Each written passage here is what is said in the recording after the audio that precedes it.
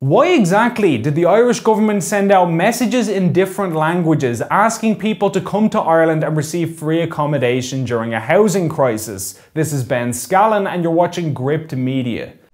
Before we start the video, if you want to support Gript on our work, make sure to click like, subscribe and comment, even if you have absolutely nothing to say. Just comment whether you prefer winter or summer or something. Because by liking, commenting and sharing, this channel will get boosted in the algorithm and get seen by more people. So if you want to see this channel grow, just take 2 seconds right now to like, comment and do your part to support independent journalism. And so with that said, on to the video.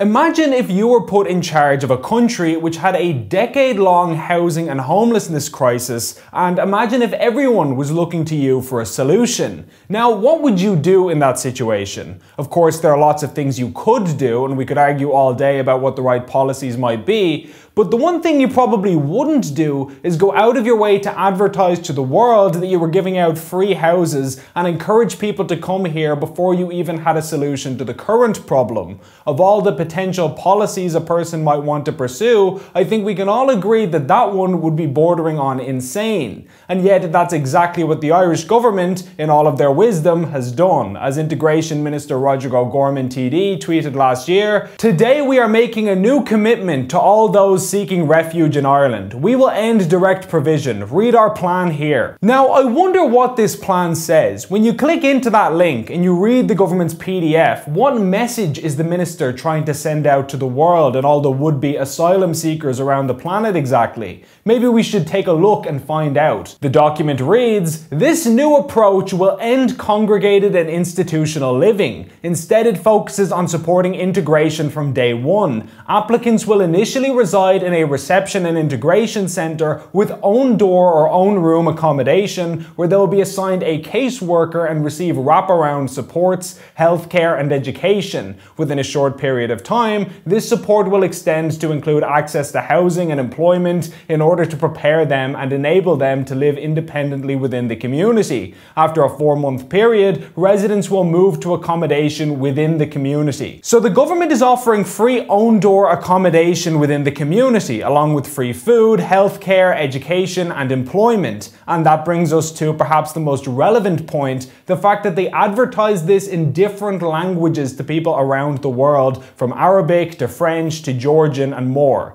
Now, why is this particularly significant? Well, one of the languages that the government advertised in is Albanian. This is noteworthy because there has not been a war on Albanian soil in over 20 years since the 1990s. And not only that, but in 2019, just a couple of years ago, Leo Varadkar as Taoiseach admitted that Albanians with fake documents were illegally travelling to Ireland and falsely claiming asylum in large numbers. As reported by Extra.ie at the time, Leo Varadkar has spoken out against illegal immigration in Ireland and said that the government will, quote, "not tolerate it." The Taoiseach said Georgian and Albanian migrants travelling to Ireland with fake documents are the big driver behind what he says is a rise in asylum seekers coming to the country. So that was in 2019, and then just 2 years later, the same government is advertising online in Georgian and Albanian that if you can get to Ireland and claim asylum, you'll be given a free house, education, and so on.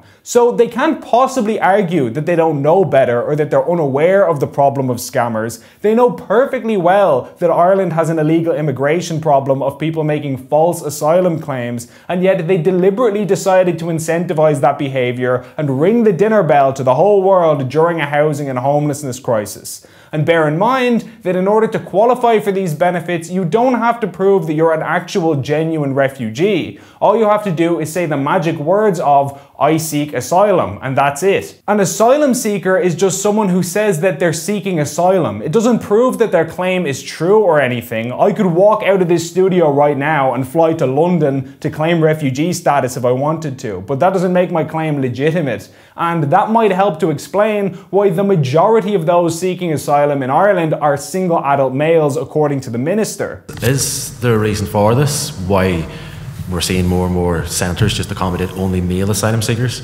because a majority of international protection applicants are single males, and that's, I suppose, that is the necessity to provide accommodation for them. So what has the outcome of this been? What happens exactly when you advertise to the world that you're giving away free accommodation like confetti? Well, here are the asylum applications to Ireland up until last year when O'Gorman sent his tweets out. So this is roughly what we'd expect in a normal year, more or less.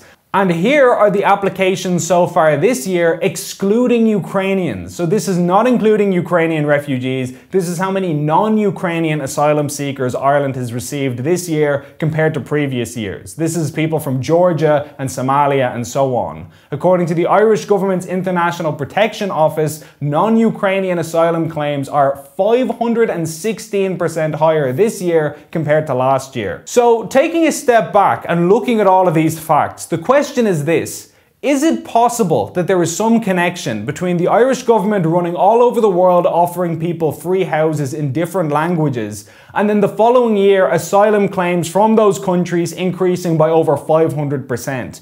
Could these two facts be related somehow? We actually did an interview with an Egyptian asylum seeker who told us that he came to Ireland so he could get a visa when he heard about the government's policy. I came from England. I live in England around 15 years. I work there in black market. But when I hear about Ireland and I hear about the Justice Minister in Ireland, they open for everyone to get a visa for asylum seeker, and I think it's a good country to get a visa from here. So do you think then the reason you came to Ireland from England was the opportunities that were available in Ireland? I think yes, yeah. If you want to watch that interview in full, it can be viewed here on our social media. But the point is, the government wants to wash its hands of this crisis and say that they are simply fulfilling their obligations and nothing more. As a government, we have, I suppose, a moral and legal obligation to provide accommodation for either people in the international protection process or people in the fleeing the war in Ukraine. But that's not true. They aren't just helping people who need help. They're encouraging people to come. They're going out of their way to create the circumstances which have led to the current crisis. With homelessness figures hitting record highs, the government have voluntarily decided to do this, and that is something which demands an explanation. Please like and share this video, and if you enjoyed it, please consider signing up for a monthly donation via the link on screen to help us produce more content like this. Alternative media like Gript needs all the assistance it can get, and every donation goes a long way. As always, thanks for watching.